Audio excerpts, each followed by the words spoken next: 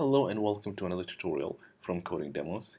In this tutorial, this will be an update to a tutorial that I did a while back, whereby I showed you how you can take a photo using your phone or the emulator. A few months after that, one of the methods I used was deprecated, and that is the start activity for result. So in this video, I'm going to show you the alternative method that you'll use to achieve the same functionality. And for that, we'll be using the alternative one, which is the Activity Result Launcher. Before we deep dive into the tutorial, please click on the subscribe button and click on the notification bell to be notified every time there's a new tutorial on the channel. And with that, let's get started. Now, in this code here, this is the same code that I used in the previous tutorial.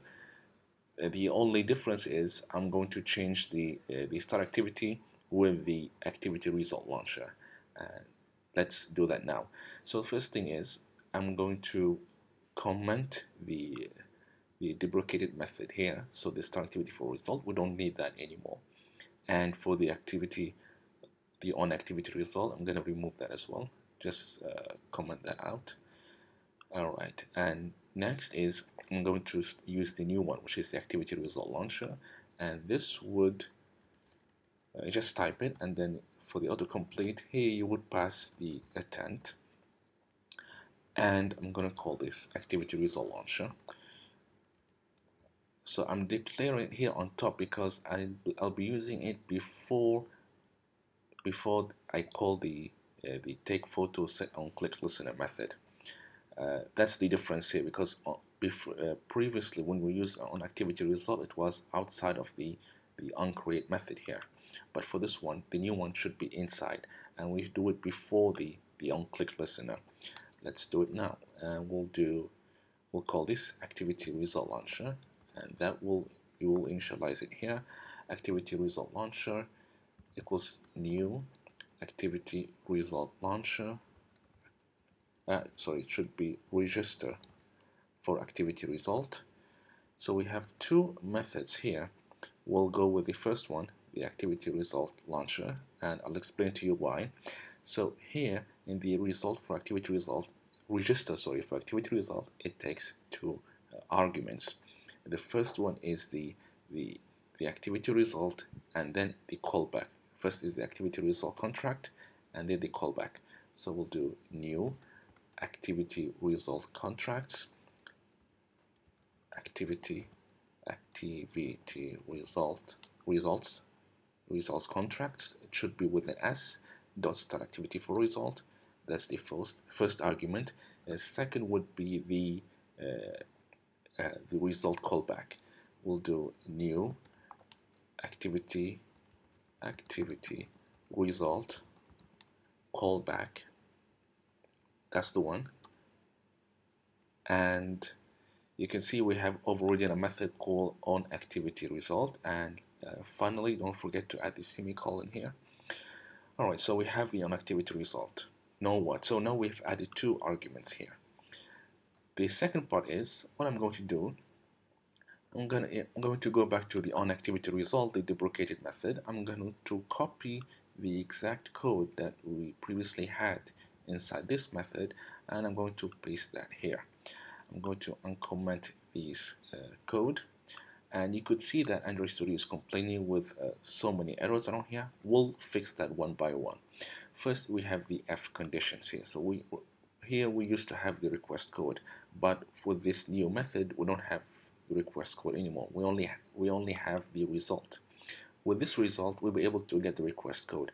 All you have to do is type result dot get result code, and then we'll need to remove that, because for the camera action code we don't need that anymore.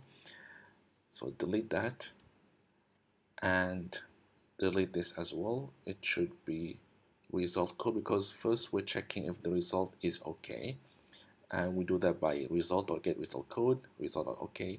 And then for the data is the one that has the picture that was taken. We don't have the data variable anymore, and we can get that data through the result. So we'll do result dot get data. it's not equal to null. So here we're checking if the data is not equal to null, and then proceed with the bundle. And there is an error here. Oh, there's a missing. Sorry about that. Oops. Get data.